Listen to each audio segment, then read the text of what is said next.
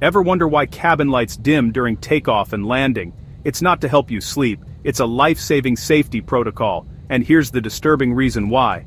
Most people think it's for comfort or to save power. Wrong. Airlines don't care about mood lighting when you're crammed in economy. This rule exists for one reason only: emergency evacuation.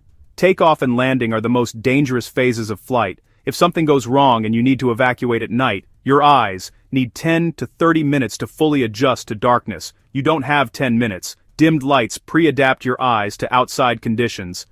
In an emergency, you have 90 seconds to get everyone off the plane. If you stumble out into pitch-black darkness, unable to see escape slides or obstacles, fatal. Pre-dimmed lights mean your eyes are already adjusted. You can see. You can survive.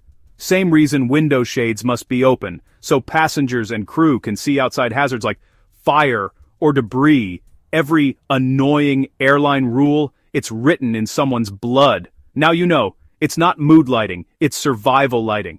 Follow for more aviation secrets, like if this shocked you,